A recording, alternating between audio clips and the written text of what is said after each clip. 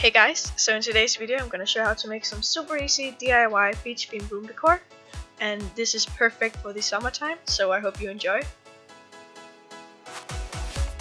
So first I'm going to share how to make these ring organizers, and I'm going to use some tiny bottles I've had laying around for so long, had no idea what to use them for, and I just got an idea of like if they were a different color they would suit my room a lot better. So I'm just deciding to spray paint them in the color gold just because I think it's more suited for my bedroom.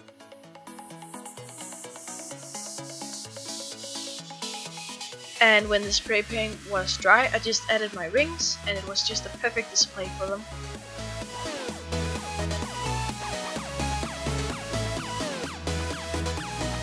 So I've had these boring plant pots for such a long time for the plants in my bedroom, so I decided to do something with them.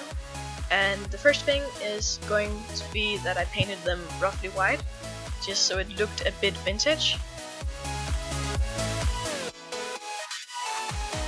And at first I tried to do some water modeling, and I don't know, the water model gods aren't just with me. It turned out looking so horrible, like I don't understand how people can make it look so good, so I had to do something completely different for my plant pots instead. So I just ended up with doing a pattern with some twine on the bottom of them instead, and it came out looking pretty great. I loved it.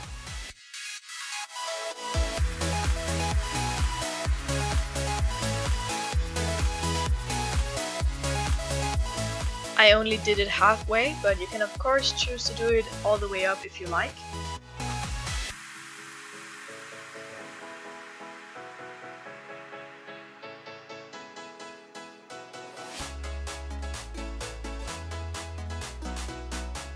Moving on to these super cute DIY seashell candles. I really love these, they're so cute and also super duper easy to make. So you'll need some seashells, and you'll also need a tea light. And the great thing about these is that you can separate the wick from the candle. So I just glued the wick onto the shell, and now I'm just going to place the shell onto some sand or something just so I can level it. And now I'm just taking a cup and I'm going to fill it with some candle wax. And I'm basically going to melt this and pour it into my candle. And that's it. Super duper easy and so cute.